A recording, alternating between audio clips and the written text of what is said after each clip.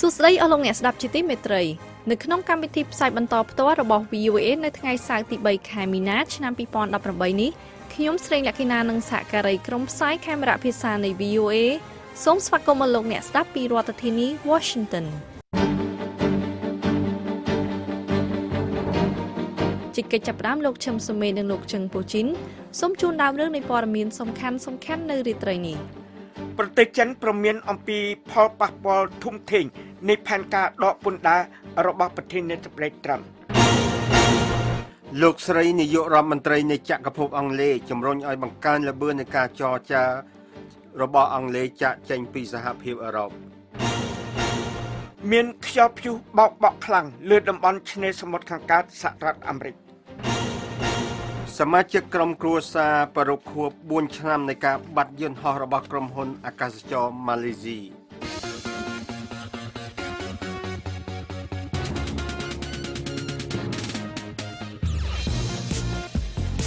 នៅក្នុងការផ្សាយរបស់ VOA ជាបន្តទៅនេះយើងមានសេចក្តីរាយការណ៍អំពីប្រជាពលរដ្ឋកម្ពុជាផ្ដល់មតិចម្រុះចំពោះចលនាសង្គ្រោះជាតិខណៈពេលដែលពួកគេមានការព្រួយបារម្ភក្នុងការនិយាយពីចលនានេះសេចក្តីរាយការណ៍អំពីវិបត្តិទឹកនៅក្នុងទីក្រុង Cape Town ក្នុងប្រទេសអាហ្វ្រិកខាងត្បូងបង្ហាញពីភាពមិនស្មើគ្នានិងសេចក្តីរាយការណ៍មួយទៀតអំពីការស្ទង់មតិសកលមួយដែលបានបង្ហាញថាប្រទេសអូស្ត្រាលីខកខានមិនបានទប់ស្កាត់អំពើពុករលួយលោកអ្នកនឹងបានស្ដាប់សេចក្តីរាយការណ៍ទាំងនេះក្រោយព័ត៌មានអន្តរជាតិដែលផ្សាយផ្ទាល់ដោយលោកឈឹមសុមេតនិងលោកជឹងពូជីនចាសសូមអញ្ជើញលោកសុមេតមុនអរគុណប្រទេសចិនបានព្រមានអំពីផលប៉ះពាល់ធំធេង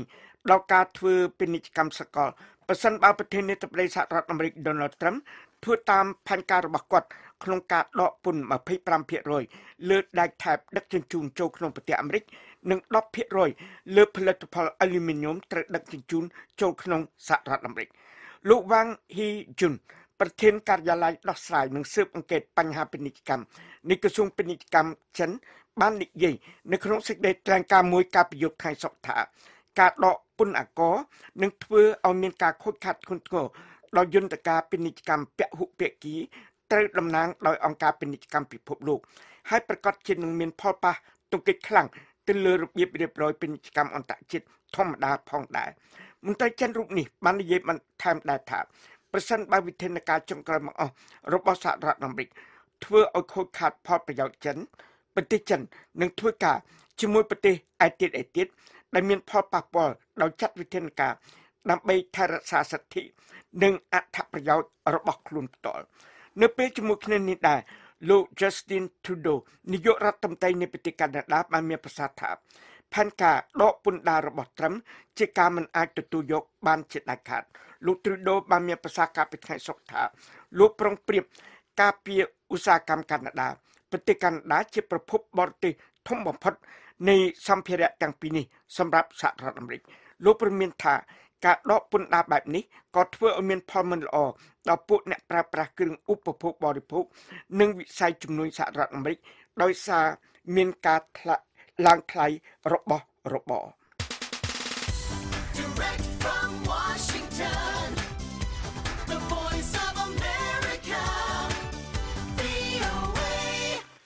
លោកស្រីនាយករដ្ឋមន្ត្រីនៃចក្រភពអង់គ្លេស Theresa May បាននិយាយថា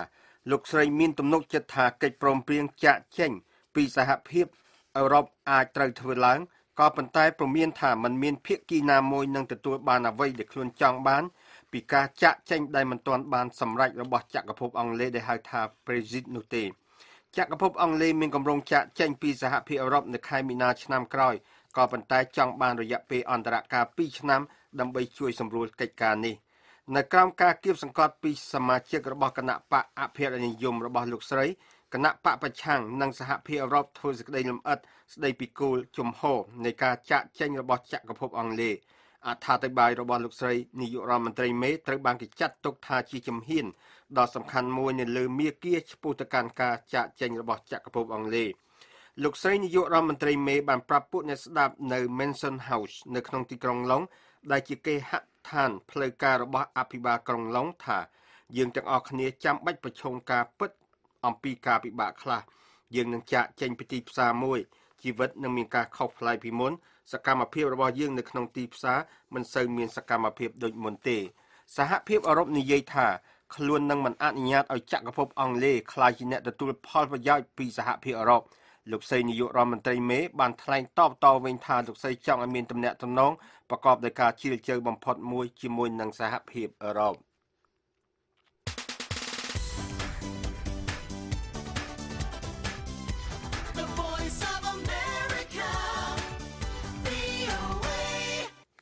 អរលោកអ្នកកំពុងស្ដាប់ការផ្សាយព័ត៌មានដោយផ្ទាល់ពីបន្ទប់ផ្សាយសម្លេងលេខ10របស់ VOA ពីរដ្ឋធានី Washington ខ្យល់ព្យុះខ្លាំងមួយបានបោកបក់លើឆ្នេរសមុទ្រខាងកើតនៃសហរដ្ឋអាមេរិកដោយមានខ្យល់ខ្លាំងមានកម្លាំងដូចព្យុះ Hurricane ទឹកកកផុសនិងភ្លៀងខ្លាំងដែលមានផលប៉ះពាល់លើប្រជារាស្ត្រពីរដ្ឋ Maine រហូតដល់រដ្ឋ North Carolina ពួកប៉ូលីសនិយាយថាមនុស្ស5នាក់បានស្លាប់ដោយសារការបាក់ដើមឈើឬមែកឈើដោយមានរំចូលក្មេងប្រុសម្នាក់អាយុ6ឆ្នាំក្នុងរដ្ឋ Virginia និងកុមារាម្នាក់ទៀតអាយុ11ឆ្នាំក្នុងរដ្ឋ New York មនុស្សឯទៀតដែលបានបាត់បង់ជីវិតស្ថិតនៅក្នុងរដ្ឋ Virginia, Maryland និងរដ្ឋ Rhode Island ក្រុមហ៊ុនអាកាសចរបានលុបចោលជើងហោះជាង 2,800 ភាគច្រើនបំផុតនៅក្នុងតំបន់បរិយា New York ហើយរដ្ឋាភិបាលសហព័ន្ធបានបិទទ្វារនៅក្នុងរដ្ឋធានី Washington អន្តរក៏បានបញ្ឈប់ប្រទេសភ្លើងទាំងអស់របស់ខ្លួនដែលធ្វើដំណើររវាងទីក្រុង Boston និងរដ្ឋធានី Washington និងរទេះភ្លើងខ្លះដែលធ្វើដំណើរនៅខាងត្បូងក្រុង Washington ដោយសារមានខ្យល់បោកបក់ខ្លាំងដើមឈើបាក់និងមានតំបន់ទឹកជន់ផងដែរ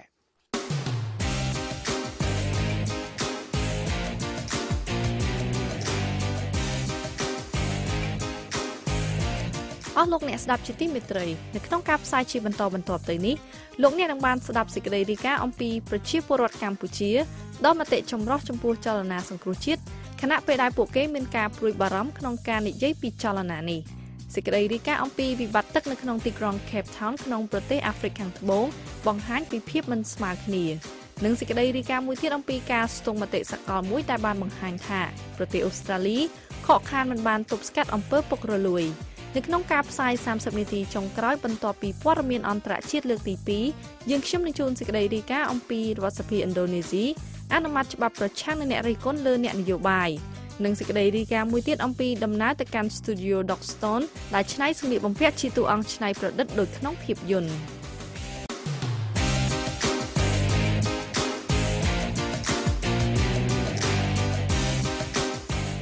លោកអ្នកនាងកំពុងតែស្ដាប់ការផ្សាយបន្តផ្ទាល់របស់ VOA ពីរដ្ឋធានី Washington ចលនាសង្គ្រោះជាតិបានផ្ដើមធ្វើសកម្មភាពនៅតាមបណ្ដាញសង្គម Facebook និងបានដាក់ចេញយុទ្ធសាស្ត្រមួយចំនួនក្នុងនោះមានការព្យាយាមធ្វើឲ្យចុះខ្សោយនៃសេដ្ឋកិច្ចរបស់ក្រុមគ្រួសារលោកហ៊ុនសែននាយករដ្ឋមន្ត្រីនៃប្រទេសកម្ពុជាដែលអង្គការ Global Witness បានរកឃើញថាមានប្រាក់ជាង$200 លានអាមេរិកដោយបានកសាងអាណាចក្រជំនួញដ៏ធំមួយប្រជាពលរដ្ឋនៅរាជធានីភ្នំពេញទទួលបានដំណឹងតិចតួចពីចលនាសង្គ្រោះជាតិហើយពួកគេសម្ដែងការភ័យខ្លាចក្នុងការនិយាយពីចលនាដែលមានគោលដៅសំខាន់ក្នុងការទាមទារសេរីភាពដល់មេដឹកនាំនិងក្រុមមន្ត្រីសកម្មជននិងតំណាងរាស្ត្រគណៈបកប្រឆាំងនិងការអំពាវនាវឲ្យមានការបោះឆ្នោតដោយសេរីត្រឹមត្រូវនិងយុត្តិធម៌នៅខែកក្កដាឆ្នាំ2018ខាងមុខនេះ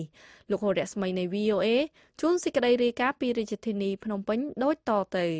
ប្រជាពលរដ្ឋមួយចំនួនដែលរស់នៅចំកណ្ដាលរាជធានីភ្នំពេញនិងជារាជធានីចំណាស់មួយនេះនិយាយថាការរាំងខ្ទប់លើបណ្ដាញព័ត៌មានឯករាជ្យនិងការហាមឃាត់មិនឲ្យមានការផ្សាយបន្តព័ត៌មានរបស់សម្លេងសហរដ្ឋអាមេរិកនិងវិទ្យុអាស៊ីសេរីតាមវិទ្យុ FM ក្នុងស្រុកបានធ្វើឲ្យពួកគេទទួលបានដំណឹងតិចតួចពីចលនាសង្គ្រោះជាតិប៉ុន្តែពួកគេគាំទ្រឲ្យមានចលនានេះតាមកម្លាំងចិត្តប្រសិនបើចលនាផ្ដួចផ្ដើមដោយលោកសំរងស៊ីមានគោលដៅកសាងសង្គមកម្ពុជាប្រកបដោយសមត្ថភាពតែក៏មានពលរដ្ឋខ្លះមិនចង់ឃើញចលនាណាមួយដែលបញ្ឆេះភ្លើងកំហឹងក្នុងចំណោមប្រជាជនស្លូតត្រង់ផងដែរអ្នកស្រីអានីវ័យ33ឆ្នាំដែលសុំផ្ដល់តែឈ្មោះហៅក្រៅដោយបារម្ភពីសុវត្ថិភាពផ្ទាល់ខ្លួននិងជាម្ដាយកូន3នាក់និយាយថាគាំទ្រ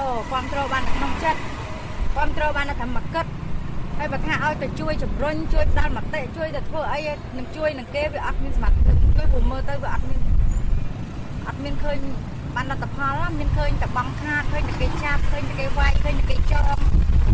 ឃើញយ៉ាងផ្នែកឃើញថាអំណាចទៅលើគេបន្ទាប់ពីតុលាការកំពូលនៅក្នុងប្រទេសកម្ពុជាបានរំលាយគណៈបកសង្គ្រោះជាតិដែលបានទទួលការគាំទ្រជាង 40% ក្នុងការបោះឆ្នោតក្រុមប្រឹក្សាគុំសង្កាត់ឆ្នាំ2017 ក្រុមមន្ត្រីនិងតំណាងរាស្ត្រជាច្រើនរូបរបស់គណៈបកបានចាក់ចេញពីប្រទេសដោយបារម្ភពីការយាយីខាងផ្លូវច្បាប់មកលើពួកគេលោកសំរងស៊ីអតីតមេដឹកនាំគណៈបកប្រឆាំងបានចាក់ចេញពីប្រទេសមុនក្រុមមន្ត្រីនិងតំណាងរាស្ត្រទាំងនោះគឺមុនពេលបកប្រឆាំងត្រូវបានរំលាយហើយលោកបន្តរស់នៅដោយនិរទេសខ្លួននៅប្រទេសបារាំងដើម្បីគេចពីការចាប់ខ្លួនដោយអាជ្ញាធរកម្ពុជាតាមបណ្ដឹងជាច្រើនពីក្រុមមេដឹកនាំកម្ពុជាលោកសំរងស៊ីបានខិតខំទប់មិនឲ្យមានការរំលាយគណៈបកនេះនៅខែកុម្ភៈឆ្នាំ2017ដោយរូបលោកបានប្រកាសលាលែងពីប្រធានបកយ៉ាងណាមិញគណៈបកនេះនៅតែត្រូវបានរដ្ឋាភិបាលប្តឹងរំលាយក្រោយការចាប់ខ្លួនលោកកឹមសុខាប្រធានគណៈបកសង្គ្រោះជាតិដែលកំពុងជាប់ឃុំក្រោមបទចោទថាបានខុបខិតជាមួយសហរដ្ឋអាមេរិកដើម្បីផ្ដួលរំលំរដ្ឋាភិបាលដែលលោកកឹមសុខានិងសហរដ្ឋអាមេរិកបានច្រានចោលចលនាសង្គ្រោះជាតិដែលលោកសំរងស៊ីជាអ្នកបង្កើតនោះមានគោលដៅចម្បងធំពីរគឺទាមទារឲ្យមានការដោះលែងអ្នកទោសមនសិការរួមមានលោកកឹមសុខានិងការបោះឆ្នោតមួយដែលមានភាពសេរីត្រឹមត្រូវនិងយុត្តិធម៌សម្រាប់ជ្រើសរើសមេដឹកនាំកម្ពុជានេះបតាមការអះអាងរបស់លោកសំរងស៊ីជាអ្នកលក់ដូរមួយរូបនៅតាមផ្លូវមួយនៅចំកណ្ដាលរាជធានីភ្នំពេញអ្នកស្រីអានីបានថ្លែងបន្តថាគោលបំណងរបស់ចលនាសង្គ្រោះជាតិគឺល្អនិងមិនបង្កផលប៉ះពាល់សង្គមតែអាយុជីវិតរបស់ចលនានេះនឹងមិនអាចថិតថេរឡើយយើងយល់ថាវាល្អប៉ុន្តែធ្វើឡើងក៏គេនៅតែប្រក្រាបធ្វើឡើងក៏គេនៅតែប្រក្រាបវាដូចអត់មានឃើញលទ្ធផលអីការពិភាក្សាឬបញ្ចេញមតិអំពីរឿងនយោបាយត្រូវបានគេមើលឃើញថាមានភាពស្ងប់ស្ងាត់ប្រជាពលរដ្ឋហាក់មិនហ៊ានបញ្ចេញយោបល់លើបញ្ហានយោបាយដូចជាការចាប់ខ្លួនមេដឹកនាំបកប្រឆាំងលោកកឹមសុខានិងការរំលាយគណៈបកសង្គ្រោះជាតិប្រជាពលរដ្ឋរស់នៅភ្នំពេញម្នាក់ទៀតលោកតុបខេងអៀងវ័យ58ឆ្នាំជាជាងជួសជុលម៉ូតូនៅជារាជធានីភ្នំពេញបានបញ្ជាក់ពីចំហនៅកណ្ដាលចលនាសង្គ្រោះជាតិដែលលោកបានដឹងខ្លះៗតាមការផ្សព្វផ្សាយព័ត៌មានតាមវិទ្យុនិងបណ្ដាញសង្គម Facebook លោកមានប្រសាសន៍ថាគេចង់ឲ្យអ្នកគ្រប់គ្រងនោះវាងើបប្រឆាំងយ៉ាងឡើងណាឆាំងរបបនេះរបបនោះអញ្ចឹងណាប៉ុន្តែខ្ញុំនិយាយរួមទៅជាជនខ្ញុំអត់ចង់បានអារឿងប្រឆាំងគ្នាមិនអញ្ចឹងទេអត់ចង់បានប្រឆាំងទេចង់បានថាបើងើបធ្វើជាស្អីក៏ដែរប៉ុន្តែឲ្យខ្មែរនោះចេះរួបរวมគ្នាទៅណាឥឡូវរួបរวมគ្នាទៅឥឡូវសម្ដេចតែឥឡូវសម្ដេចទៅទៀតក៏ទៅយើងនេះនៅធ្វើអានេះឲ្យធ្វើម៉េចធ្វើការរួមគ្នាទៅបាទឲ្យធ្វើការរួមគ្នាទៅដល់បើយើងធ្វើមិនកើតទេយើងទៅបង្កើតអីអានឹងវាវឹកប្រជាជននេះទេវាមិនវឹកអ្នកអស់ក្នុងទេពីសហរដ្ឋអាមេរិកលោកសំរងស៊ីអតីតរដ្ឋមន្ត្រីក្រសួងសេដ្ឋកិច្ចនិងហិរញ្ញវត្ថុបានប្រកាសជាផ្លូវការនៅចលនាសង្គ្រោះជាតិកាលពីថ្ងៃទី12ខែមករាឆ្នាំ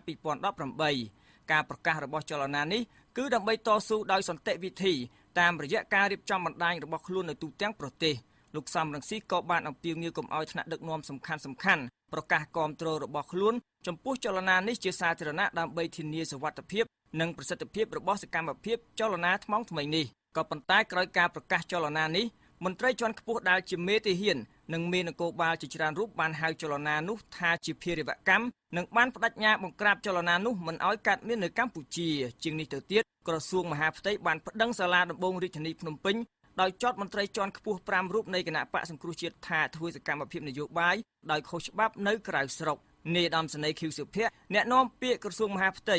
មិនផ្ដល់សេចក្តីលម្អិតទាក់ទិនពីឈ្មោះនិងសកម្មភាពរបស់អ្នកទាំង5រូបនោះទេមន្ត្រីជាន់ខ្ពស់របស់ក្រសួងមហាផ្ទៃរូបនេះបានត្រឹមតែបញ្ជាក់ថាការប្តឹងផ្ដល់នេះបានធ្វើឡើងបន្ទាប់ពីក្រសួងមហាផ្ទៃប្រមូលបានភស្តុតាងជាច្រើនពាក់ព័ន្ធនឹងសកម្មភាពធ្វើនយោបាយរបស់អ្នកទាំង5ក្នុងពេលកន្លងមកលោកមាសនេះអ្នកសិក្សាស្រាវជ្រាវកិច្ចអភិវឌ្ឍសង្គមនិងជាអ្នកវិភាគនយោបាយថ្លែងថាចលនាសង្គ្រោះជាតិទំនងគ្រាន់តែជាឧបករណ៍នយោបាយដើម្បីរក្សាទំនាក់ទំនងអ្នកគ្រប់គ្រងគណៈបកប្រឆាំងនិងក្រុមមេដឹកនាំគណៈបកនេះតែប៉ុណ្ណោះលោកមានប្រសាសន៍ប្រាប់ VOA យ៉ាងដូចនេះការគ្រាន់តែចាំពីអន្តរជាតិប៉ុន្តែមិនធ្វើអីផ្សេងនោះវានឹងអាចធ្វើឲ្យជំនឿរបស់អ្នកគ្រប់គ្រងសង្គ្រោះជាតិនឹងអាចថយទៅហើយនឹងអាចឈានទៅរកការបាត់បង់ជំនឿដូចផាន់សុនពេជ្រកាលពីក្រោយឆ្នាំ98ដែរបាទនេះជារឿងមួយដែរហើយខ្ញុំក៏មិនទាន់បានដឹងថាតើសង្គ្រោះជាតិមានយុទ្ធសាស្ត្រអីយ៉ាងម៉េចទៅចលនាថ្មីហ្នឹងអានោះតែអញ្ចឹងមានការពិបាកតិចនៅក្នុងការធ្វើការអធិប្បាយទៅលើរឿងហ្នឹងណាក្នុងបទសម្ភាសន៍មួយជាមួយ VOA ដែលបានធ្វើឡើងកាលពីពេលថ្មីនេះលោករីគីអគ្គលេខាធិការនៃចលនាសង្គ្រោះជាតិបានឲ្យដឹងពីយុទ្ធសាស្ត្របឋមនៃចលនាដែលធ្វើសកម្មភាពតាមបណ្ដាញសង្គម Facebook នេះក្នុងនោះគឺសេចក្តីអំពាវនាវឲ្យប្រជាពលរដ្ឋឈប់ទទួលទានទឹកបរិសុទ្ធម៉ាកវីតាល់ ដែលជាក្រុមហ៊ុនទឹកបរិសុទ្ធរបស់អ្នកស្រីហ៊ុនម៉ាណែតកូនស្រីរបស់លោកនាយករដ្ឋមន្ត្រីហ៊ុនសែនយុទ្ធសាស្ត្របន្ទាប់នៃចលនានេះគឺការស្នើឲ្យប្រជាពលរដ្ឋខ្មែរធ្វើពហិការចំពោះការប្រើប្រាស់ប្រេងសាំងរបស់ស្ថានីយ៍ប្រេងសាំងម៉ាកតេឡាដែលលោករីគាអះអាងថាជាផ្នែកមួយនៃអាជីវកម្មរបស់សមាជិកគ្រួសារលោកនាយករដ្ឋមន្ត្រីហ៊ុនសែនដែលស្ថិតក្នុងអំណាចជាង3ទសវត្សរ៍លោកបញ្ជាក់ថាគោលដៅទាំងពីរនេះគឺសម្ដៅកាត់បន្ថយឥទ្ធិពលសេដ្ឋកិច្ចរបស់ក្រុមគ្រួសារលោកនាយករដ្ឋមន្ត្រីស្របពេលនឹងការចាប់ផ្ដើមនៃចលនាសង្គ្រោះជាតិនេះក្រុមមន្ត្រីរបស់គណៈបកប្រឆាំងដដែលនេះក៏បានបន្តខ្នះខ្នែងប្រម៉ែប្រមូលការគ្រប់គ្រងពីសហគមន៍អន្តរជាតិក្នុងនោះមានសហរដ្ឋអាមេរិកនិងសហភាពអឺរ៉ុបដើម្បីដាក់ការគៀបសង្កត់ខាងហិរញ្ញវត្ថុនិងសេដ្ឋកិច្ចលើរដ្ឋាភិបាលទីក្រុងភ្នំពេញឲ្យបកក្រោយមកវិញរៀបចំស្ដារដំណើរការប្រជាធិបតេយ្យឡើងវិញដោយការផ្ដល់សេរីភាពដល់បណ្ដាញព័ត៌មានឯករាជ្យសិទ្ធិចូលរួមបោះឆ្នោតរបស់គណៈបកសង្គ្រោះជាតិនិងសិទ្ធិអនុវត្តកិច្ចការរបស់អង្គការសង្គមស៊ីវិលដែលមិនរំរដ្ឋាភិបាលអង្គុយលើអង្រឹងក្នុងហាងជួសជុលម៉ូតូមួយនៅបណ្ដោយផ្លូវជាតិលេខ1លោកតុបខេងអៀងដែលបានអះអាងថាជាអតីតទាហានតស៊ូក្រោយការដួលរលំរបបនយោបាយរបស់អតីតព្រះមហាក្សត្រសម្ដេចព្រះបាទនរោត្តមសីហនុបានសម្ដែងក្តីបារម្ភពីផលវិបាកមកលើប្រជារាស្ត្រខ្មែរទាក់ទងនឹងទណ្ឌកម្មសេដ្ឋកិច្ចរបស់សហគមន៍អន្តរជាតិលោកមានប្រសាសន៍ថាបើការដាក់ទណ្ឌកម្មកើតឡើងមែននោះអ្នកវេទនាមិនមែនលោកអ្នកនយោបាយនោះទេគឺរាស្ត្រខ្មែរតែម្ដងយើងបារម្ភមកបញ្ហានេះដែរមិនមែនថាមិនបារម្ភទេចាំបានប្រជាជនសំណពរទាំងចឹងនេះថាធ្វើអ្វីធ្វើទៅអ្នកនយោបាយប៉ុន្តែកុំឲ្យវាមានផលប៉ះពាល់ដល់ប្រជាជនទៅបានហើយណាមកមកថាឥឡូវបើយើងថាធ្វើអញ្ចឹងទៅវាដើរទៅវាអាចរុងរឿងប្រជាជនយើងធ្វើទៅតែបើថាទៅវាអាចប៉ះអាហ្នឹងវាងាប់នេះវាងាប់អ្នកអស់នោះទេវាងាប់អាគ្នានេះមិនចឹងទេវាអញ្ចឹងនេះអាហ្នឹងប្រជាជនវាសំណពរតែប៉ុណ្្នឹងឥឡូវឲ្យប្រជាជនទៅធ្វើមិនបើអ្នកនយោបាយយើងទៅបោះឆ្នោតយើងសង្ឃឹមនៅអ្នកនយោបាយហ្នឹងនាំប្រទេសជាតិឲ្យវារុងរឿងហើយមិនចឹងទេចាប់តាំងពីការលេចឡើងនៃចលនាសង្គ្រោះជាតិនេះមកក្រុមមន្ត្រីរដ្ឋាភិបាលរាប់តាំងពីកងទ័ពរហូតដល់តំណាងរាស្ត្របានដាក់ការឃ្លាំមើលឬចេញបញ្ជាឲ្យឃ្លាំមើលបុគ្គលណាបង្ហាញការគ្រប់គ្រងចលនានេះបើយោងតាមសេចក្តីរាយការណ៍នានានិងការធ្វើអធិប្បាយលើបណ្ដាញសង្គម Facebook របស់ក្រុមមន្ត្រីនៃគណៈបកប្រជាជនមួយចំនួន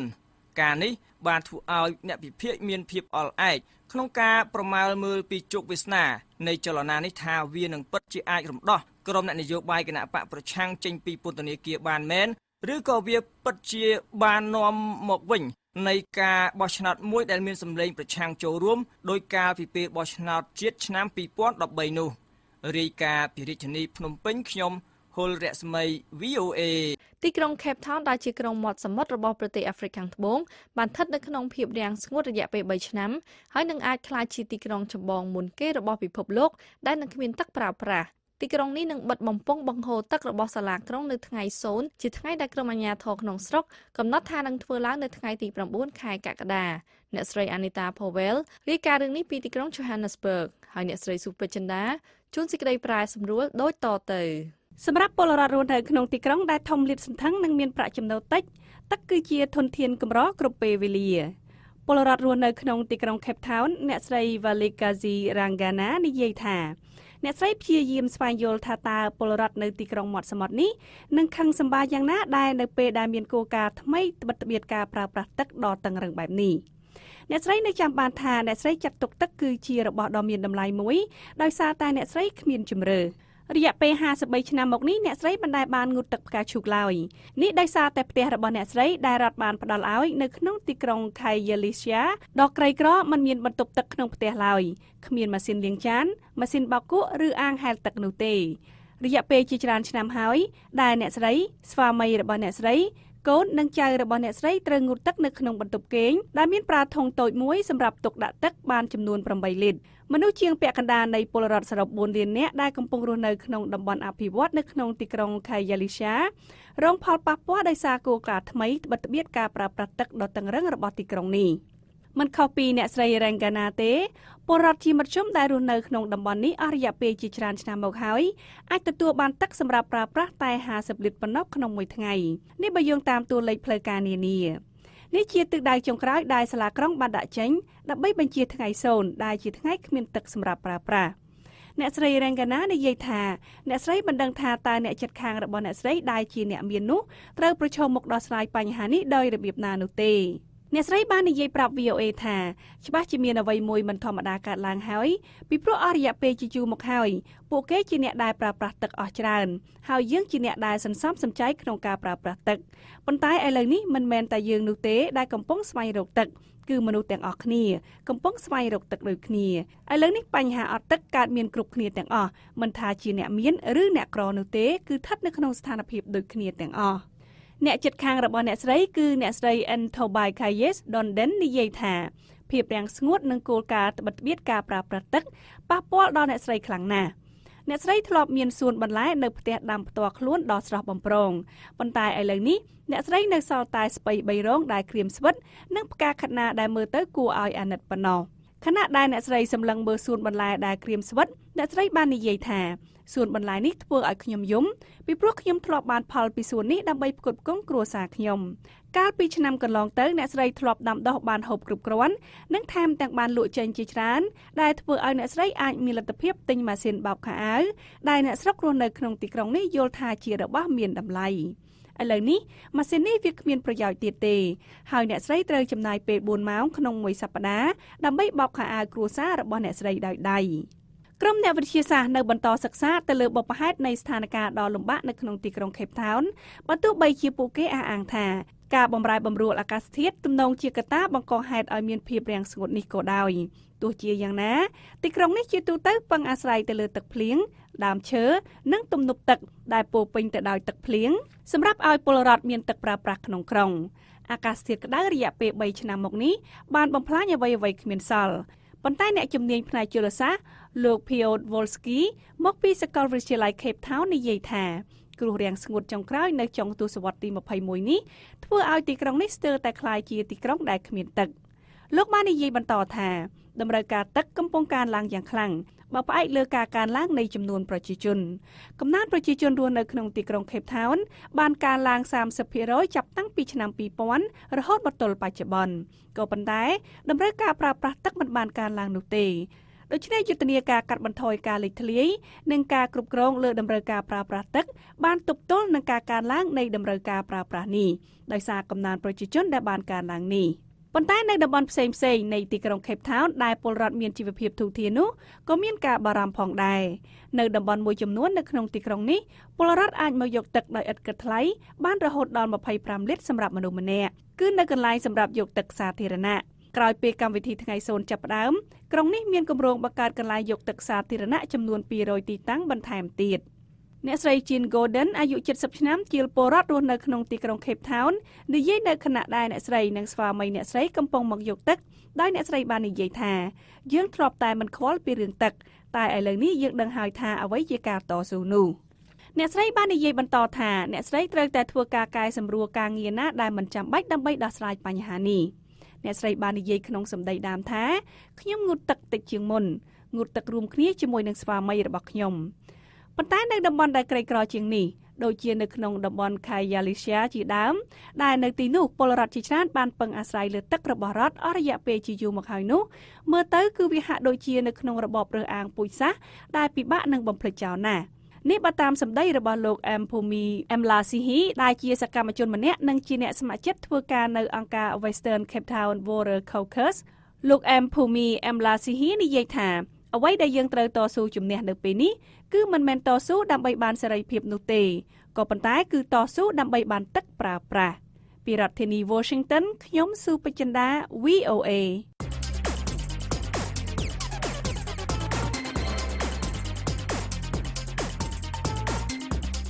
អស់លោកអ្នកនាងកំពុងតែស្ដាប់ការផ្សាយបន្តផ្ទាល់របស់ VOA ពីរដ្ឋធានី Washington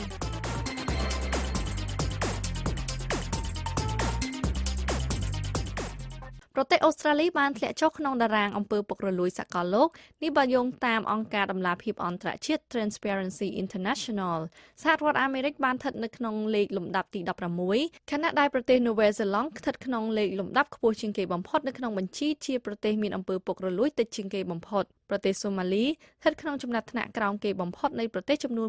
180លោក Phil Mercer រាយការណ៍រឿងនេះពីទីក្រុង Sydney ហើយលោកជឹងពូជីនជួនសេចក្តីប្រែសម្រួលដូចតទៅ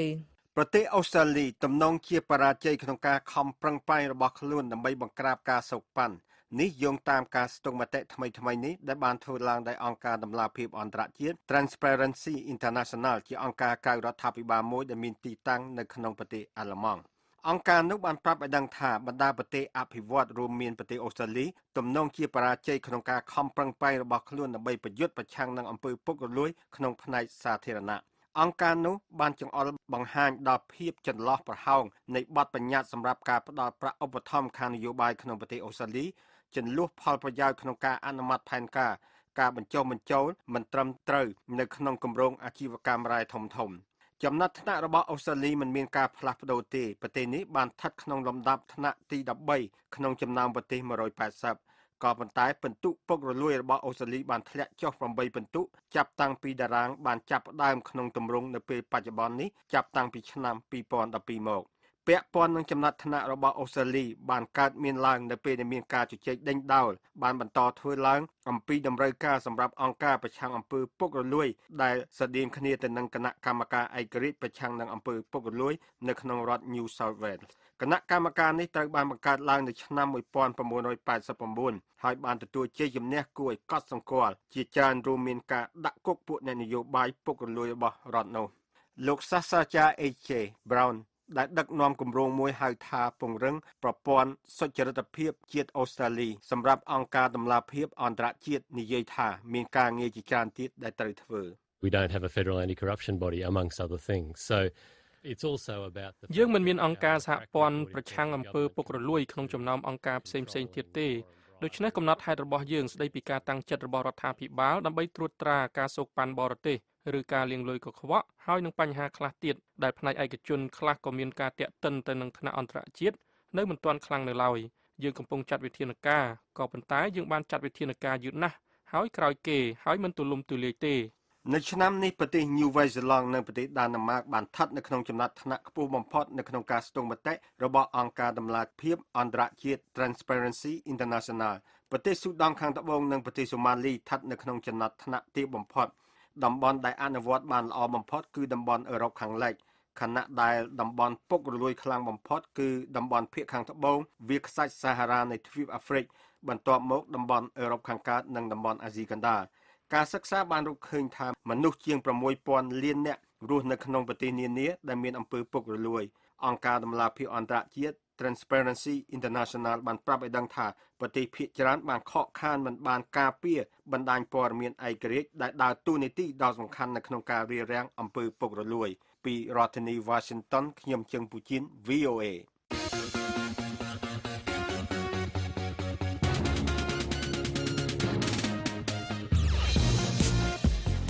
នៅក្នុងការផ្សាយជាបន្តទៅនេះលោកអ្នកនឹងបានស្ដាប់ព័ត៌មានអន្តរជាតិលើកទី2និងសេចក្តីរាយការណ៍អំពីរដ្ឋសភាឥណ្ឌូនេស៊ីអនុម័តច្បាប់ប្រឆាំងនឹងអ្នករិះគន់ទៅលើអ្នកនយោបាយនិងសេចក្តីរាយការណ៍មួយទៀតអំពីដំណើរទៅកាន់ Studio Dockstone ដែលច្នៃសម្លៀកបំពាក់ជាតួអង្គច្នៃប្រឌិតដូចនៅក្នុងភាពយន្ត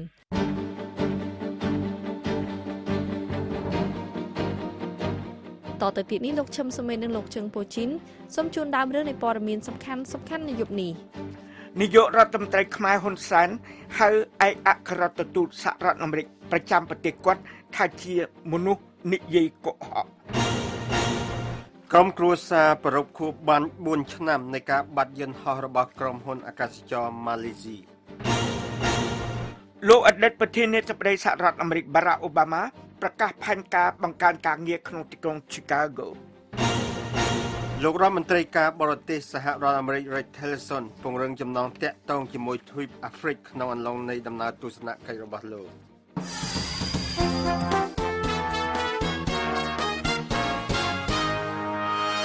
តទៅទៀតនេះលោកឈឹមសុមេននិងលោកជឹងពូជីនផ្សាយជូនព័ត៌មានអន្តរជាតិដោយផ្ទាល់ចាសសូមអញ្ជើញអរគុណនាយករដ្ឋមន្ត្រីខ្មែរហ៊ុនសែន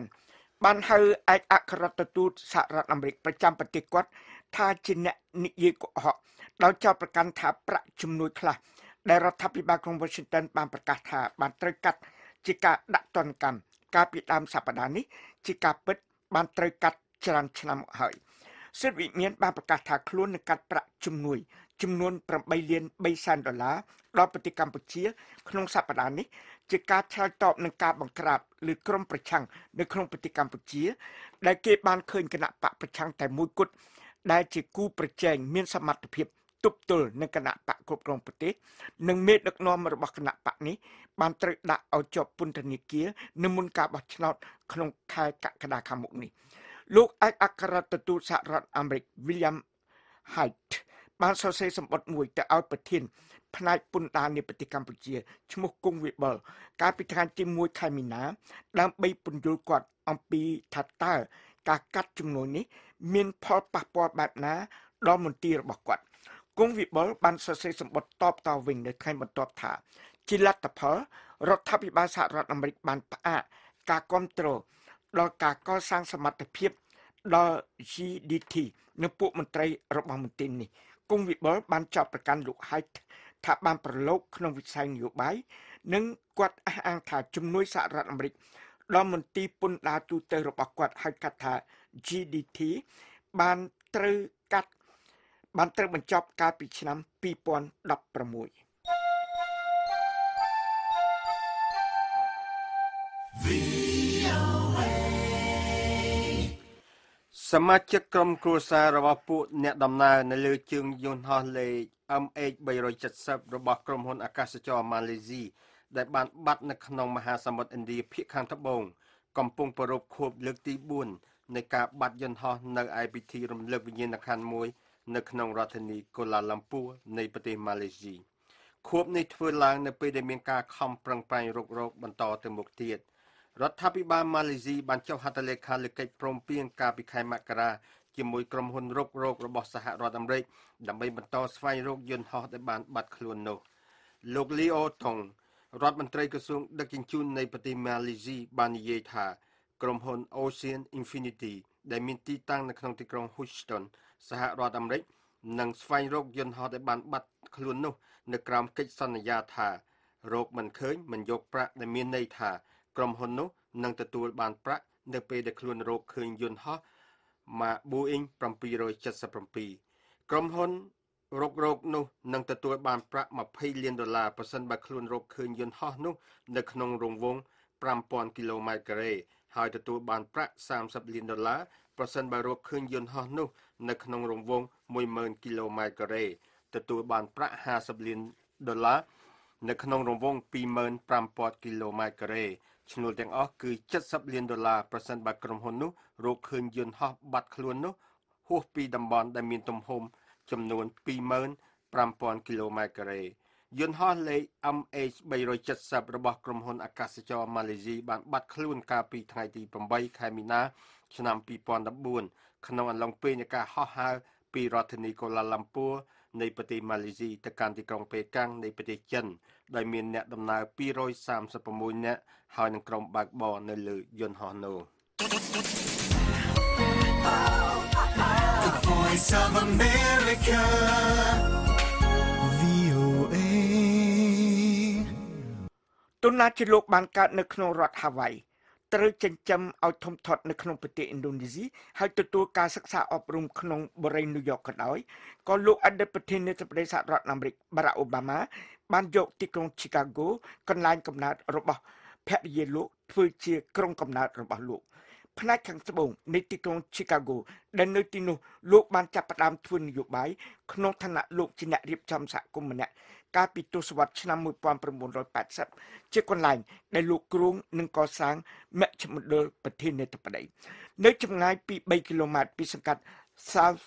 Side នៃទីក្រុង Chicago ដែលលោកអតីតប្រធានាធិបតី Barack Obama ហៅថាជាផ្ទះរបស់លោកនោះលោកបានមានប្រសាសន៍ទៅកាន់ក្រុមអ្នកស្ដាប់លោកនិយាយដោយភាគច្រើនជាអ្នកគាំទ្រលោកនៅឯមជ្ឈមណ្ឌលសន្និបាត McCormick Place អំពីផែនការរបស់លោកដើម្បីផ្ដល់អត្ថប្រយោជន៍ដល់ក្រុងកំណើតដែលលោកបានប្រកាន់យកនេះលោកអូបាម៉ាបានមានប្រសាសន៍ថាយើងមានផែនការមួយសម្រាប់រយៈពេល4ឆ្នាំខាងមុខដែលយើងនឹងបង្កើតសកម្មភាពសេដ្ឋកិច្ចមានទឹកប្រាក់$3,000 លានយើងនឹងបង្កើតការងារជាង5,000ក្នុងវិស័យកសាងការងារ2,500ដែលជាការងារអចិន្ត្រៃយ៍រហូត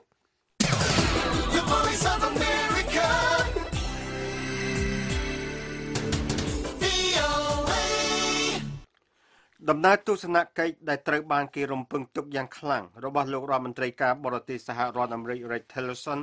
ទៅកាន់ទ្វីបអាហ្វ្រិកជាឱកាសមួយដើម្បីដាក់សហរដ្ឋអាមេរិកឲ្យដើរតួនាទីដ៏សំខាន់មួយនៅលើទ្វីបនោះហើយនឹងបញ្ជាក់ពីទំនាក់ទំនងដ៏សំខាន់នេះយោងតាមមន្ត្រីជាន់ខ្ពស់អាមេរិកម្នាក់មន្ត្រីជាន់ខ្ពស់ក្រសួងការបរទេសម្នាក់របស់សហរដ្ឋអាមេរិកបាននិយាយកាលពីថ្ងៃសុក្រម្សិលមិញថាដំណើរទស្សនកិច្ចនេះមិនមែនត្រឹមតែជាការអភិវឌ្ឍខាងសេដ្ឋកិច្ចនិងពាណិជ្ជកម្មប៉ុណ្ណោះទេក៏ប៉ុន្តែវាស្ថិតនៅក្នុងបរិបទនៃការស្ថាបនាស្ថាប័នអភិបាលកិច្ចសន្តិសុខនិងសិទ្ធិមនុស្សដ៏ខ្លាំងមួយក្នុងដំណើរទស្សនកិច្ចលើកទី1របស់លោករដ្ឋមន្ត្រីការបរទេសអាមេរិកក្នុងឋានៈជាអ្នកការទូតកម្ពុជារបស់សហរដ្ឋអាមេរិកលោក Tillerson នឹងជួបជាមួយមេដឹកនាំពីប្រទេសឆាត Djibouti អេស្តូពី កេនីយ៉ាហើយនិងប្រទេសនីហ្សេរីយ៉ាក្នុងអំឡុងនៃដំណើរទស្សនកិច្ចរបស់លោកចាប់ពីថ្ងៃទី6ដល់ថ្ងៃទី13ខែមីនានេះមន្ត្រីរូបនោះបាននិយាយបន្តទៀតថាទស្សនវិស័យនៃដំណើរការនយោបាយរួមបញ្ចូលពិតប្រាកដរបស់រដ្ឋាភិបាលក្រុង Washington ក្នុងប្រទេសអេស្តូពីកេនីយ៉ានិងប្រទេសផ្សេងៗទៀតនៅទ្វីបអាហ្វ្រិករួមមានការស្ថាបនាស្ថាប័នអន្តរការនៃការផ្ទេរអំណាចប្រកបដោយសន្តិវិធីហើយនឹងការធ្វើឲ្យរដ្ឋាភិបាលទទួលខុសត្រូវចំពោះប្រជាពលរដ្ឋប្រធានាធិបតីហ្វីលីពីន Rodrigo Duterte បាននិយាយថាគាត់នឹងមិនធ្វើកិច្ចសហប្រតិបត្តិការជាមួយអ្នកស៊ើបអង្កេតអង្គការសហប្រជាជាតិអំពីការសម្លាប់ក្រៅប្រព័ន្ធតុលាការនៅពេលគាត់គ្រប់គ្រងប្រទេសទេ Duterte បានឆ្លើយតបនឹងរដ្ឋាភិបាលហ្វីលីពីន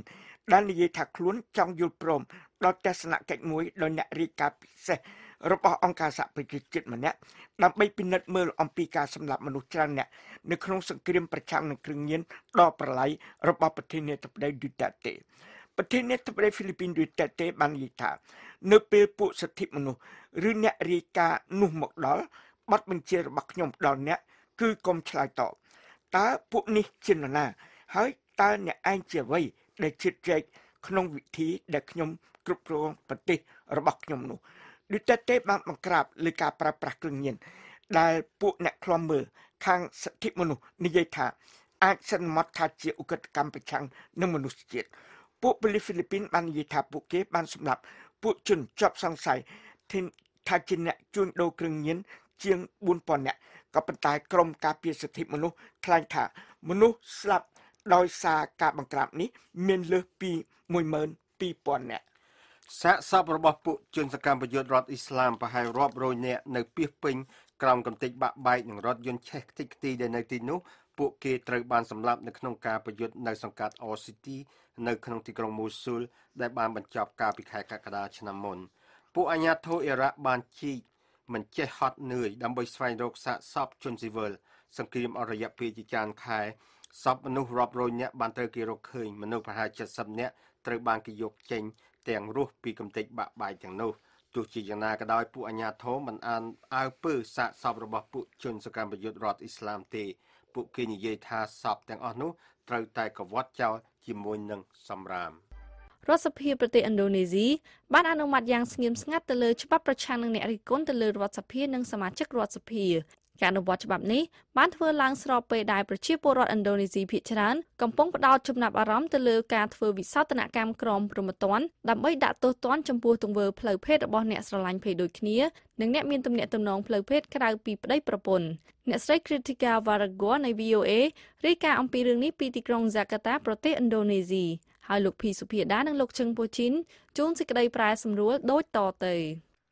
ស្របពេលដែលប្រជាពលរដ្ឋឥណ្ឌូនេស៊ីភាគច្រើនកំពុងបង្វែរចំណាប់អារម្មណ៍របស់ពួកគេមកផ្ដោតលើការធ្វើច្បាប់ដាក់ទោសទណ្ឌចំពោះទង្វើផ្លូវភេទរបស់អ្នកស្រឡាញ់ភេទដូចគ្នានិងអ្នកមានទំនាក់ទំនងផ្លូវភេទក្រៅពីប្តីប្រពន្ធនៅក្នុងក្រមព្រហ្មទណ្ឌដែលទើបធ្វើវិសោធនកម្មហើយរដ្ឋសភាឥណ្ឌូនេស៊ីបានអនុម័តដោយស្ងៀមស្ងាត់នៅច្បាប់ដ៏ចម្រូងចម្រាសមួយទៀតដែលមិនបានផ្សព្វផ្សាយជាសាធារណៈឲ្យបានទូលំទូលាយនោះទេច្បាប់ដ៏ចម្រូងចម្រាសមួយទៀតនេះគឺច្បាប់សភាតំណាងរាស្ត្រដែលទើបនឹងធ្វើវិសោធនកម្មហើយដែលគេស្គាល់ថាច្បាប់ MD3 អ្នករិះគន់នានាបាននិយាយថាច្បាប់នេះនឹងរារាំងមិនឲ្យមានការរិះគន់លើអ្នកនយោបាយឥណ្ឌូនេស៊ីនិងធ្វើឲ្យអ្នកនយោបាយទាំងនោះមានការទទួលខុសត្រូវតិចជាងមុនច្បាប់នេះនឹងអនុញ្ញាតឲ្យសមាជិករដ្ឋសភាអាចប្តឹងប្រឆាំងនឹងអ្នកណាដែលបំផ្លាញកិត្តិយសរបស់រដ្ឋសភាឬក៏បំផ្លាញកិត្តិយសរបស់សមាជិករដ្ឋសភាបានច្បាប់នេះក៏បានចែងផងដែរថាការស៊ើបអង្កេតណាមួយចំពោះសមាជិករដ្ឋសភាត្រូវតែមានការឯកភាពពីក្រុមប្រឹក្សាវិន័យរបស់រដ្ឋសភា ច្បាប់នេះទំនងជាសម្ដៅជាចម្បងលើគណៈកម្មការលុបបំបាត់អំពើពុករលួយរបស់ប្រទេសឥណ្ឌូនេស៊ីដែលហៅកាត់ថា KPK អង្គការមួយចំនួនដូចជាអង្គការតាមដានអំពើពុករលួយឥណ្ឌូនេស៊ី Indonesia Corruption Watch និងសមាគមដើម្បីការបោះឆ្នោតនិងលទ្ធិប្រជាធិបតេយ្យ Association for Elections and Democracy បានប្រមូលហត្ថលេខាជាង 170,000 ដើម្បីធ្វើញត្តិមួយតាមប្រព័ន្ធអ៊ីនធឺណិតប្រឆាំងនឹងការធ្វើវិសោធនកម្មច្បាប់ទាំងនេះប៉ុន្តែទំនងមានតែតុលាការធម្មនុញ្ញប៉ុណ្ណោះដែលអាចសម្រេចលុបចោលវិសោធនកម្មច្បាប់ទាំងនេះបានវិសោធនកម្មច្បាប់ទាំងនេះក៏ទទួលបានការគាំទ្រពីគណៈបកនយោបាយចំនួន8ផងដែរដែលក្នុងនោះមានទាំងគណៈបកប្រជាធិបតេយ្យនៃការតស៊ូ Democratic Party of Struggle ឬ PDIP ដែលជាគណៈបកកណ្ដាលអំណាចសប្តាហ៍ថ្ងៃរបស់លោកប្រធានាធិបតីជូកូវីដូដូនៅក្នុងប្រទេសឥណ្ឌូនេស៊ីផងដែរ VOA មិនអាចតាក់ទងគណៈបកប្រជាធិបតេយ្យនៃការតស៊ូនេះភ្លាមៗដើម្បីសុំយោបល់លើរឿងនេះបានទេសមាជិករបស់គណៈបកប្រជាធិបតេយ្យនៃការតស៊ូនេះបានគាំទ្រជាសាធារណៈឲ្យមានការអនុម័តច្បាប់ MD3 នេះឲ្យបានឆាប់អស់រយៈពេលរាប់ខែមកហើយគណៈបកសម្ព័ន្ធអភិវឌ្ឍ United Development Party និងគណៈបកជាតិប្រជាធិបតេយ្យ National Democratic Party បានតវ៉ាប្រឆាំងសំណើច្បាប់នេះដោយការដើរចេញពីរដ្ឋសភាប៉ុន្តែការតវ៉ារបស់ពួកគេនេះមិនទទួលបានជោគជ័យនោះទេលោក Andrea Hasono អ្នកស្រាវជ្រាវជាន់ខ្ពស់នៃអង្គការសិទ្ធិមនុស្ស Human Rights Watch នៅក្នុងទីក្រុង Jakarta ប្រទេសឥណ្ឌូនេស៊ីបាននិយាយក្នុងសម្ដីដើមថារដ្ឋសភាឥណ្ឌូនេស៊ីគឺជាស្ថាប័នរដ្ឋដែលមានការទុកចិត្តតិចតួចបំផុតមួយវាមិនបានជួយអ្វីនោះទេនៅពេលដែលរដ្ឋសភាអនុម័តច្បាប់គៀបសង្កត់ដូចនេះវាមានតែបង្កើតបញ្ហាច្រើនបន្ថែមទៀតតែប៉ុណ្ណោះនៅក្នុងប្រទេសឥណ្ឌូនេស៊ីការខឹងសម្បារចំពោះការធ្វើវិសោធនកម្មក្រមព្រហ្មទណ្ឌដែលបានស្នើឡើងតាក់ទិននឹងការដាក់ទោសទណ្ឌចំពោះទង្វើផ្លូវភេទរបស់អ្នកស្រឡាញ់ភេទដូចគ្នានិងអ្នកមានទំនាក់ទំនងផ្លូវភេទក្រៅពីប្តីប្រពន្ធនេះបានបង្វែរចំណាប់អារម្មណ៍របស់សាធារណជនឲ្យងាកចេញពីការផ្ដោតលើផលប៉ះពាល់នៃការធ្វើវិសោធនកម្មច្បាប់ MD3 ដែលផ្ទុយពីលទ្ធិប្រជាធិបតេយ្យនេះបើតាមការបញ្ជាក់របស់លោក Ian Wilson អ្នកស្រាវជ្រាវនយោបាយនៅសាកលវិទ្យាល័យ Murdoch ក្នុងប្រទេសអូស្ត្រាលីលោក Ian Wilson បានថ្លែងយ៉ាងដូចនេះថា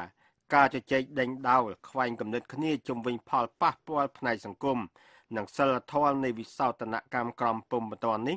បានទាក់ទាញចំណាប់អារម្មណ៍សាធារណជនឲ្យងាកចេញពីការពិនិត្យពិច័យម៉ត់ចត់ទៅលើច្បាប់ផ្សេងទៀតដែលមានទាំងច្បាប់ MD3 ផងដែរហើយថែមទាំងធ្វើឲ្យខាតពេលនិងកម្លាំងរបស់ក្រុមអង្គការតាមដានសិទ្ធិមនុស្សនិងអង្គការសង្គមស៊ីវិលផ្សេងទៀតផងដែរយើងអាចនិយាយបានថាពេលវេលានៃការអនុម័តច្បាប់នេះគឺយ៉ាងហោចណាស់មួយផ្នែកធ្វើឡើងដោយមានចេតនាផ្នែកចម្រូងចម្រាសបំផុតនៃច្បាប់ MD3 នេះក៏មានលក្ខណៈលាក់បាំងបានល្អផងដែរក្នុងរង្វង់ប្រព័ន្ធច្បាប់ដ៏ទូលំទូលាយជាងនេះគឺជាល្បិចកលដែលអនុវត្តបានល្អគួរសមមួយនៅក្នុងប្រទេសឥណ្ឌូនេស៊ីកាលពីសប្តាហ៍មុនអង្គការវេទិកាសិក្សាច្បាប់និងរដ្ឋធម្មនុញ្ញបានដាក់ពាក្យបណ្ដឹងប្រឆាំងនឹងច្បាប់ MD3 នេះទៅតុលាការធម្មនុញ្ញដោយអះអាងថាមាត្រាមួយចំនួននៅក្នុងច្បាប់នេះដូចជាមាត្រាដែលចែងពីការចេញដីកាកោះហៅពលរដ្ឋដោយបង្ខំជាដើមគឺមិនស្របតាមរដ្ឋធម្មនុញ្ញរបស់ប្រទេសឥណ្ឌូនេស៊ីនោះទេច្បាប់ MD3 នេះត្រូវគេមើលឃើញថាជាការប្រឹងប្រែងរបស់រដ្ឋសភាដើម្បីពង្រឹងអំណាចរបស់ខ្លួននៅពេលដែលការគាំទ្ររបស់សាធារណជនចំពោះរដ្ឋសភានេះមានកម្រិតទាបមិនដែលមានពីមុនមកលោក Ian Wilson បាននិយាយថាច្បាប់ MD3 នេះគឺជាច្បាប់មិនធម្មតាមួយដោយសារតែច្បាប់នេះផ្ដល់អំណាចដល់រដ្ឋសភាឥណ្ឌូនេស៊ីប្រហាក់ប្រហែលឬក៏អាចលើសពីអំណាចរបស់តុលាការទៅទៀតរដ្ឋសភាអាចផ្ដល់ហេតុផលថាច្បាប់នេះមានគោលបំណងការពារកិត្តិនាមរបស់រដ្ឋសភាមិនឲ្យមានការហៅឈ្មោះរបស់រដ្ឋសភាមិនត្រឹមត្រូវហេតុផលនេះស្ទើរតែមិនទំនងទាល់តែសោះនៅក្នុងបរិយាកាសនយោបាយបច្ចុប្បន្ននេះហើយនៅទីបំផុតនឹងធ្វើឲ្យសាធារណជនកាន់តែច្រើនគិតថារដ្ឋសភាជាស្ថាប័នមួយបម្រើតែផលប្រយោជន៍ខ្លួនឯងតែប៉ុណ្ណោះអ្នកសារព័ត៌មានឥណ្ឌូនេស៊ីក៏បានបង្ហាញការស្រងាក់ចិត្តចំពោះការធ្វើវិសោធនកម្មទាំងនេះផងដែរដោយសារការធ្វើវិសោធនកម្មទាំងនេះនឹងកាត់បន្ថយសេរីភាពសារព័ត៌មានដែលរឹតបន្តឹងស្រាប់ទៅហើយរបស់ពួកគេលោក Abdul Manan ប្រធានអង្គការសម្ព័ន្ធអ្នកសារព័ត៌មានឯករាជ្យ Alliance of Independent Journalists បានបញ្ជាក់យ៉ាងដូចនេះថាសមាជិករដ្ឋសភាអាចអះអាងយ៉ាងច្បាស់ថាការធ្វើវិសោធនកម្មច្បាប់ទាំងនេះមិនមានបំណងវាយប្រហារលើអ្នកសារព័ត៌មាននោះទេ ប៉ុន្តែគ្មាននរណាម្នាក់អាចធានាបានដូចនេះនៅក្នុងការអនុវត្តជាក់ស្ដែងនោះទេលក្ខណៈអត្តនោម័តនៃពាក្យពេចន៍ប្រើប្រាស់នៅក្នុងច្បាប់នេះមានន័យថាអ្នកសារព័ត៌មានអាចធ្លាក់ចូលក្នុងអន្ទាក់យ៉ាងស្រួលនៅពេលបំពេញការងាររបស់ពួកគេហើយច្បាប់នេះអាចក្លាយជាឧបករណ៍មួយទៀតសម្រាប់គៀបសង្កត់ឬក៏បំផិតបំភ័យលើវិស័យសារព័ត៌មានពីរដ្ឋធានី Washington ខ្ញុំភីសុភាដាខ្ញុំជឹងពូជីន VOA នៅក្នុងទីក្រុង Frederick រដ្ឋ Maryland លោក Wellstone ដែលត្រូវបានគេស្គាល់ថា Doc Stone នោះកំពុងបំពេញក្តីសុបិនរបស់លោកកំពុងបង្កើតសម្លៀកបំពាក់និងគ្រឿងប្រើប្រាស់ធ្វើពីស្បែកសម្រាប់អ្នកដែលចូលចិត្តស្លៀកពាក់ជាតួអង្គច្នៃប្រឌិតដូចនៅក្នុងភាពយន្តលោកកំពុងតែច្នៃម៉ូដនិងផលិតផលធ្វើពីស្បែកជាច្រើនប្រភេទសម្រាប់ប្រើប្រាស់ជារៀងរាល់ថ្ងៃផងដែរអ្នកស្រី Faiza Elsmari បានរាយការណ៍មកថាដោយសារតែប្រព័ន្ធអ៊ីនធឺណិតផលិតផលរបស់លោក Stone ដែលធ្វើពីដៃនោះកំពុងតែមានទីផ្សារហើយនាងខ្ញុំស្រីអ្នកខេណាជួនសេចក្តីប្រែសម្រួលដូចតទៅលោក Doc Stone ធ្វើការងាររាប់ម៉ោងនៅក្នុងស្ទូឌីយោដោយគ្មានការនឿយហត់សម្រាប់លោកការងារច្នៃស្បែកគឺជាការកំសាន្តជាងការធ្វើការ3ឆ្នាំមុនលោកឈប់ពីការងារជាគិលានុបដ្ឋាយិកាមកធ្វើជាអ្នកផលិតវត្ថុធ្វើពីស្បែក It's a risk, you know, and វាគឺជាហានិភ័យមួយអ្វីដែលសំខាន់បំផុតនៅក្នុងឆាកជីវិតគឺយើងអាចបរាជ័យធ្វើអ្វីដែលយើងមិនចូលចិត្តដូច្នេះហេតុអ្វីបានជាយើងមិនប្រថុយធ្វើឲ្យជោគជ័យនៅអ្វីដែលយើងចូលចិត្តការធ្វើជាអ្នកច្នៃផលិតផលស្បែកផ្ដល់ឱកាសឲ្យលោកបង្ហាញពីចំណូលចិត្តរបស់លោក It is a retro Victorian reality that if you had seen the rise of វាជាម៉ូដសម្លៀកបំពាក់សម្រាប់តួអង្គនានាដែលច្នៃឡើងដោយឧបករណ៍ម៉ាស៊ីនប្រើចំហាយទឹកឬធ្វើពីទង់ដែងដែលមានអានុភាពអស្ចារ្យជាងម៉ាស៊ីនប្រើប្រាស់សាំង tighter on this side than that side, so you can make some slack on that side. តារាសម្ដែង Ina Talbot ស្លៀកពាក់ជាតួអង្គ Xena នៅក្នុងរឿង Xena Warrior Princess ដែលចេញនៅទសវត្សរ៍1990 The chest, shoulder and back piece are the license. គ្រឿងពាក់នៅទ្រូងស្មានិងខ្នងតំណាងឲ្យអាវុធនៅក្នុងរឿង Perfect. លោក Stone ជួយនាងច្នៃសម្លៀកបំពាក់ That is actually a sheath for my sword so that នេះជាស្រោមដាវដែលខ្ញុំពាក់នៅក្រោយខ្នងពេលខ្ញុំដើរជាជាងកាន់នៅដៃហើយចាក់ត្រូវអ្នកដទៃ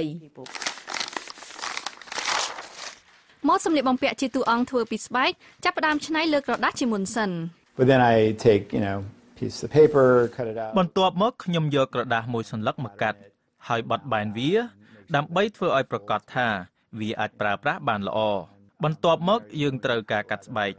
បន្ទាប់មកត្រូវលាបពណ៌លោក Stone ច្នៃតាមម៉ូដរបស់លោកផ្ទាល់លោកមានមោទនភាពដែលលោកចេះសិល្បៈទាំងនេះដោយខ្លួនលោកផ្ទាល់ទាំងស្រុងបន្ទាប់មកលោកដេភ្ជាប់ហើយធ្វើឲ្យម៉ូដទាំងនេះក្លាយជាផលិតផលមួយថ្មីនេះលោកបានបើកហាងលក់ផលិតផលធ្វើពីដៃនៅតាមអ៊ីនធឺណិត I have a 3D printer, I have a computer. There are leather artists. ខ្ញុំមានម៉ាស៊ីនបោះពុម្ព 3D អ្នកខ្លះប្រើប្រាស់ laser ដើម្បីកាត់វត្ថុទាំងនោះខ្ញុំគិតថាវាជាការរួមបញ្ចូលគ្នាកុំព្យូទ័រជាឧបករណ៍ដូចម៉ាស៊ីនដេរប៉ុន្តែខ្ញុំតែងតែបង្ហើយការងារទាំងនេះលោក Doc Stone ថ្លែងថាវាធ្វើឲ្យផលិតផលរបស់លោកមានលក្ខណៈពិសេសប្លែកហើយការងារដទៃទៀតមិនអាចធ្វើឲ្យលោកសប្បាយចិត្តយ៉ាងដូចនេះទេពីរដ្ឋធានី Washington ខ្ញុំស្រីលក្ខិណា VOA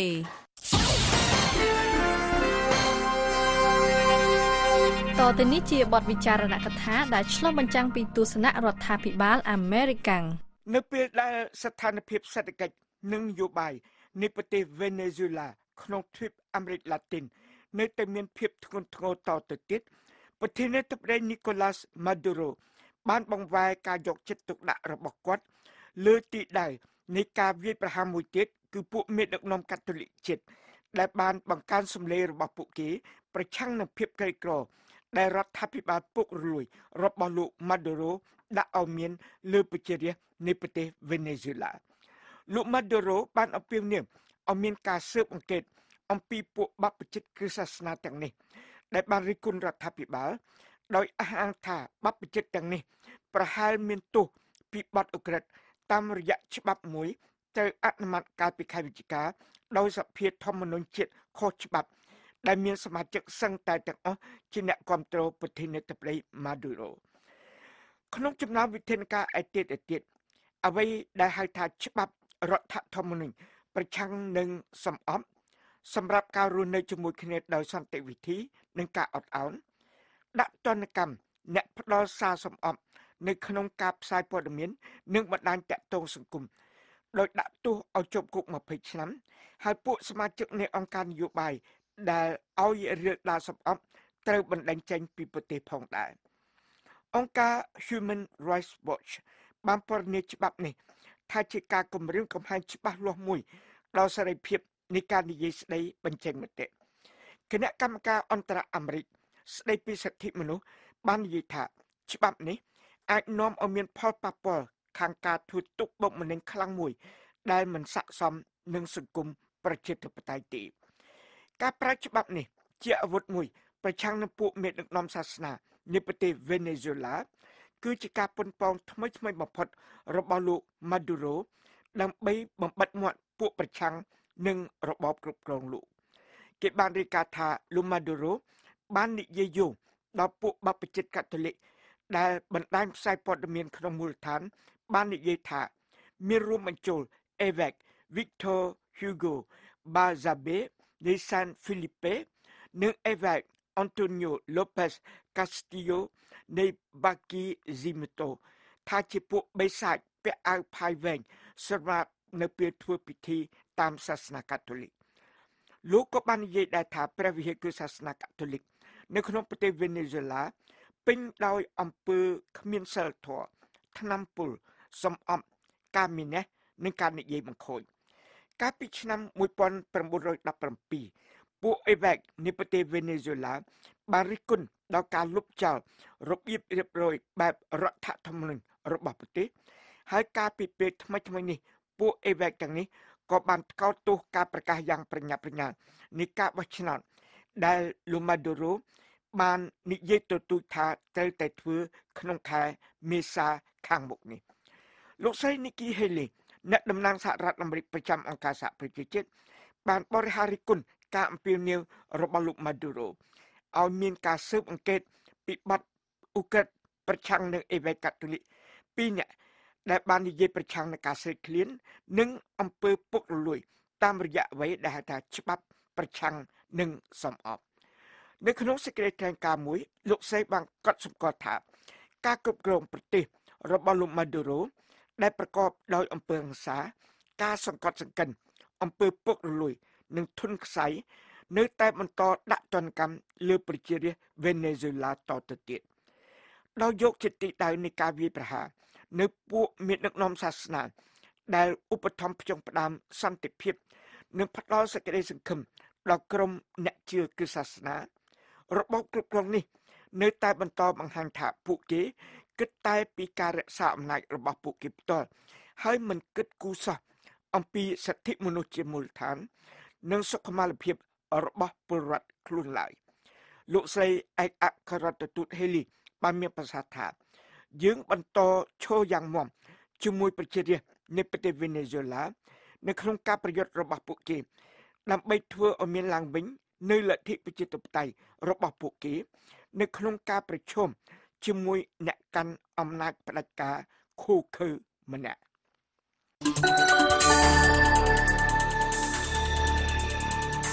លោកអ្នកទើបតែបានស្ដាប់បទវិចារណកថាដែលឆ្លុះបញ្ចាំងពីទស្សនៈរដ្ឋាភិបាលអាមេរិកាំង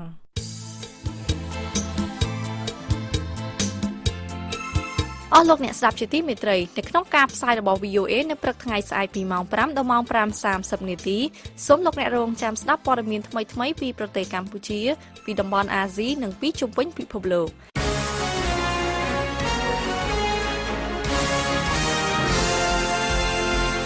តទៅទៀតនេះលោកឈឹមសូមេតសូមជូនព័ត៌មានអន្តរជាតិបញ្ចប់សូមអញ្ជើញលោកសូមេតអរគុណនាយករដ្ឋមន្ត្រីខ្មែរហ៊ុនសែនបានហៅឯកអគ្គរដ្ឋទូតសហរដ្ឋអាមេរិកប្រចាំប្រទេសគាត់ថាជាអ្នកនិយាយកុហកដោយចោទប្រកាន់ថាប្រាក់ជំនួយខ្លះដែលរដ្ឋាភិបាលក្រុង Washington បានប្រកាសថាបានត្រូវកាត់ជាការដាក់ទណ្ឌកម្មកាលពីដើមសប្តាហ៍នេះជាការពិតបានត្រូវកាត់ច្រើនឆ្នាំមកហើយសិទ្ធិវិមានបានប្រកាសថាខ្លួននឹងកាត់ប្រាក់ជំនួយចំនួន$8.3 លានដល់ប្រទេសកម្ពុជាក្នុងសប្តាហ៍នេះជាការឆ្លើយតបនឹងការបង្ក្រាបលើក្រុមប្រឆាំងនៅក្នុងប្រទេសកម្ពុជា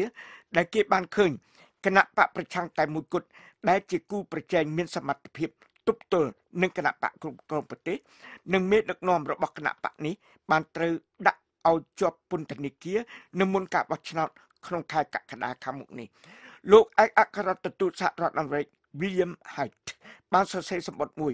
ទៅឲ្យប្រធានផ្នែកពន្ធដារនៃប្រទេសកម្ពុជាឈ្មោះគង់វិបុលកាលពីថ្ងៃទី1ខែមីនាដើម្បីពន្យល់គាត់អំពីថាតើការកាត់ជំនួយនេះមានផលប៉ះពាល់បែបណាដល់មន្ទីររបស់គាត់គង់វិបុលបានសរសេរសម្បត្តិតបវិញនៅថ្ងៃបន្ទាប់ថាជាលទ្ធផលរដ្ឋាភិបាលសហរដ្ឋអាមេរិកបានផ្អាកការគ្រប់គ្រងដល់ការកសាងសមត្ថភាពដល់ GDT និងពួកមន្ត្រីរបស់មន្ទីរនេះគង់វិបុលបានចោទប្រកាន់លោក Haidt ថាប្រឡូកក្នុងវិស័យនយោបាយនិងគាត់អះអាងថាជំនួយសហរដ្ឋអាមេរិកដល់មន្ទីរពន្ធដារទូទៅរបស់គាត់ហៅកាត់ថា GDT បានត្រូវបញ្ចប់កាលពីឆ្នាំ2016 Direct from Washington, the voice of America, VOA និស្សិតសាកលវិទ្យាល័យម្នាក់ដែលត្រូវបានគេសង្ស័យថាបានសម្លាប់ឪពុកម្ដាយរបស់ខ្លួនឯងនៅក្នុងបរិវេណសាកលវិទ្យាល័យ Central Michigan University ក្នុងរដ្ឋ Michigan សហរដ្ឋអាមេរិកបានត្រូវចាប់ខ្លួនដោយមិនមានឧបទ្ទវហេតុបន្ទាប់ពីការស្វែងរកចាប់ខ្លួនអស់រយៈពេល1ថ្ងៃនេះបើតាម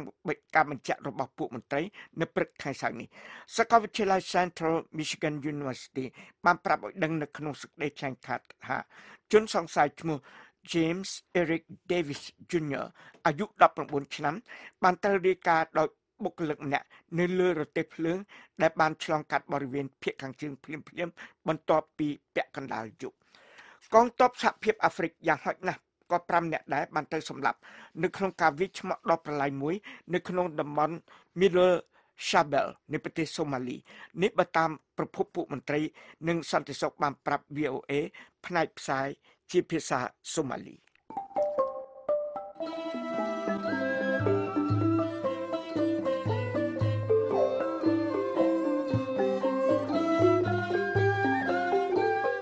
កម្មវិធីផ្សាយរបស់ VOA នៅរាត្រីនេះចប់តែប៉ុណ្ណេះប៉ុន្តែលោកអ្នកនាងអាចស្ដាប់ឬអានព័ត៌មានរបស់ VOA ឡើងវិញបានតាមរយៈគេហទំព័រ khmer.voanews.com សូមលោកអ្នកនាងរងចាំស្ដាប់ការផ្សាយបន្តផ្ទាល់របស់យើងខ្ញុំនៅព្រឹកស្អែកទៀតពីម៉ោង 5 ដល់ម៉ោង 5:30 នាទីតាមរលកវិទ្យុ31និង49ម៉ែត្រត្រូវនឹងកម្រិត 9320